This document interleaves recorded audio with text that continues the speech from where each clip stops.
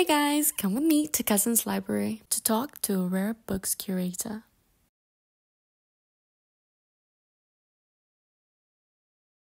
My name's Danielle Westerhoff. I am the Rare Books Curator here at Palace Green Library. My role involves many different things. So I could be looking at booksellers' catalogues to buy a new book, or I may be cataloguing a book, maybe researching a particular book or a particular collection. One of the projects I've worked on recently is filling a display case that we have here in Cosin's library. The first theme is going to be about Cosin's health. We're standing in Cosin's library, which is a bit of a hidden gem here in Durham. Not many people know that we have this wonderful 17th century library. It was founded in 1669 by Bishop John Cosin. He was Bishop of Durham from 1660 to 1672, and he wanted to make his mark. So he founded this library with the idea of it being a public facility, public being a very limited application, men who had gone to university, and then in particular people who had studied religion and the law. I'm very pleased to say that that's very different these days. All the books that you see on the shelves here can be called up and looked at in our search room.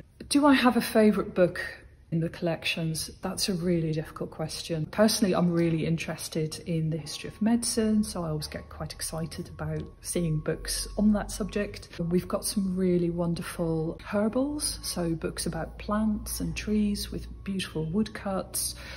Some of them coloured in by hand. Our book collections include manuscripts. So the earliest item I've handled recently was a leaf from a 12th century manuscript. In terms of fun facts, people used to come in through the front door of the library. So how we come into the library these days is through a back door, and it was a private entrance. So people would come in through the front door, and there's actually a painted shield which says this is the library founded by John Cosin. Final fun fact, I suppose, the gallery is 19th century. It was introduced by the university for proud parents who came to see their sons graduate in the early 19th century. So what do you think it's so important to preserve at places like this? This is a really, really big question because it really ties in with what makes us human. Our history is so important. It creates a connection with people in the past. It creates